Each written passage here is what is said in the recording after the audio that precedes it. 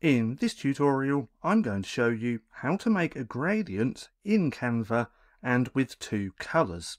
Now, I already have this background colour just here, and we're going to turn it into a gradient with two colours.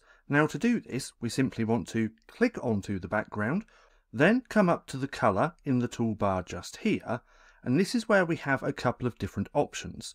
We can already choose the gradients, the preset gradients, which are down here. So we can choose one of these, then change the colours as well. But if you want to do this from scratch, we're simply going to click onto the little colour plus icon, and then we can click on gradient.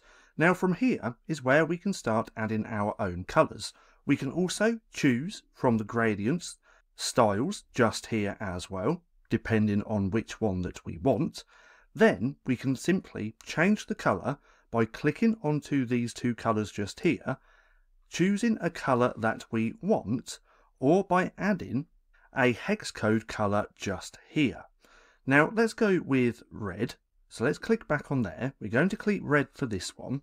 And then on the second one, let's go with a yellow, just like that. So as you can see, it's pretty simple to make a gradient in Canva and with two colours.